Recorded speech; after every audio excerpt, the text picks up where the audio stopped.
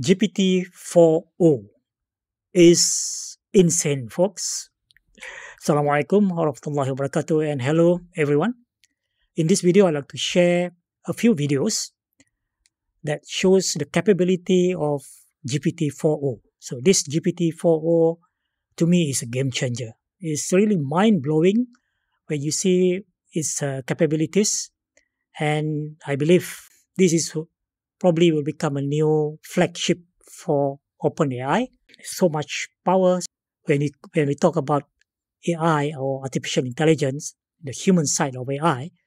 In this example that you will see shortly in the videos, you can see the human sides of AI, at least in the way it communicates with us. Okay, so let's start with the first example here. So this is what I wrote down. What do you see? I see. I love ChatGPT. That's so sweet of you. Yeah, well, I really appreciate. Okay. It's so kind of playful, a bit fleshious as well. Okay, so let's look at this one. Hello, my name is Nach. I'm here with my coworker. Hi, I'm Shil. This example shows the power of this GPT-4o for language learning, for learning language. Okay. Trying to teach my coworker how to speak in Mandarin. We want to start from simple words like ni hao. Can you teach him how to pronounce that?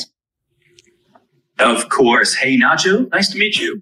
Ni hao is pretty straightforward to pronounce. It sounds like ni hao. Just make sure to keep the ni part high and then go down and pitch on the hao. Give it a try. Ni hao? That was great. Really. Okay, let me show a few more examples, but this one from the website. Maybe the audio not very good. Okay, this is actually showing how GPT-4o act as a tutor, and it guides the student step by step, and it's like a real human being guiding the student. Okay, so let's play from here. Looking at the triangle, which side do you think is the hypotenuse? Really, Remember the hypotenuse? I'm not totally sure. I think it might be this one, but I really am not sure. This side AC. You're close. Actually, side AC is called the adjacent side to the angle alpha. The hypotenuse is the longest side of a right triangle and is directly opposite the right angle. Can you find which one is the hypotenuse? Oh, okay, I see. So, I think the hypotenuse is this really long side from A to B. Would that be correct? Exactly. Well done. Now that you've identified the hypotenuse... I'll just pause the video there, but I hope you can hear clearly the interaction between the student and the GPT-4o. It sounds very natural. It doesn't give the answer directly. It just kind of nudge the student, give the students or guide the students step by step towards the answer. And it probably very more passion than the actual human tutor. Okay, that's one. So let's look at another one. This one, translation.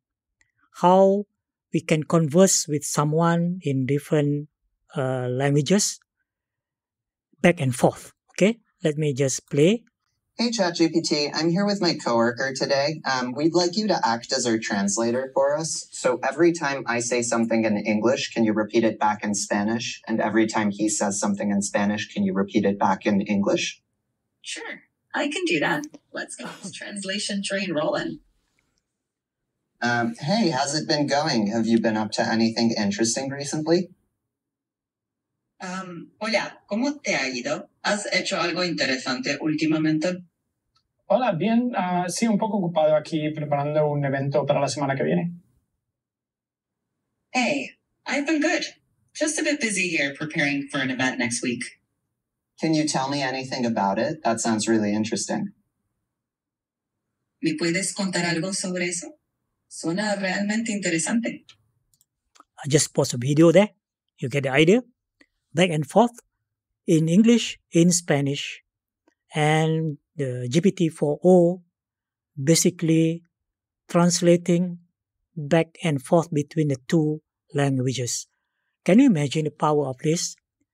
Using this for communication, traveling, and so on. Very powerful. Let's look at another example here. This one,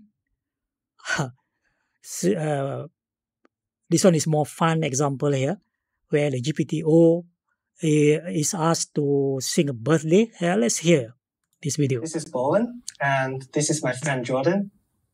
Can you guess what we are doing here? Hey, Bowen and Jordan. Let me guess. With that cake and candle there, it looks like someone's having a birthday. Are you celebrating a special day or just finding an excuse to eat cake? Either way, I'm intrigued. That's correct. Today is my friend Jordan's birthday. Yeah, you got it. I was hoping that you could sing me the birthday song. Of course. Happy birthday to you. Happy birthday to you. Happy birthday, dear Jordan.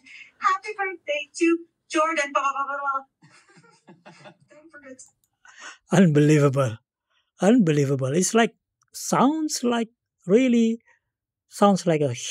real human, right? The voice tone, the reactions. All right. I don't know how to describe it. Let's look at another example here. Is how GPT-4o react to the image of the dog. Okay. I want to introduce you to somebody. Hello there, cutie.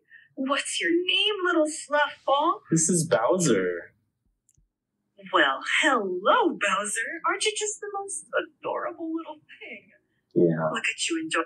This is one of his favorite things to do. This example is specifically to demonstrate the vision, the vision ability of GPT-4o, which currently ChatGPT 4 Plus have this ability, but this one take it to the next level. In terms of the interaction, in terms of the natural sounding kind of voice reaction. There's emotion. So we talk about AI having an emotion. So this is a good demonstration of the emotion part, the emotive part of GPT-4o. Okay, final example that I want to share with you. Hey, ChatGPT, how's it going? Hey there. I'm doing great. Thanks for asking. And how about you? What's up? I'm doing fine. I'm going to be a father real soon, and I think I can have your help with some dad jokes. I'm going to tell you a joke, and you tell me if it passes as a dad joke. That's awesome. Congrats on the upcoming addition to your family. And absolutely, I'd love to hear your joke. Lay it on me. All right. What do you call a giant pile of kittens? I don't know. What? A mountain. A mountain. That's perfectly hilarious. Definitely a top tier dad joke. All right. So I think that's probably enough. Several videos that I've shown you just to demonstrate to you the various things. There's more. But basically this give you a quick kind of overview of the insane features of GPT-4o. And I believe in the next few months, we will see more crazier kind of things that it can do, that blurring the boundary between artificial intelligence and the real human intelligence. All right, so that's all for a quick overview about GPT-4o. There are many videos now also on YouTube. You can watch more kind of in-depth coverage of GPT-4o. I think it's not all the features are available yet. I haven't tried. So, and it will be made available for free, I guess, for all users, but for ChatGPT 4 Plus users, they will have access to more insane features of GPT-4o. Okay, thank you so much. I'll see you in another video.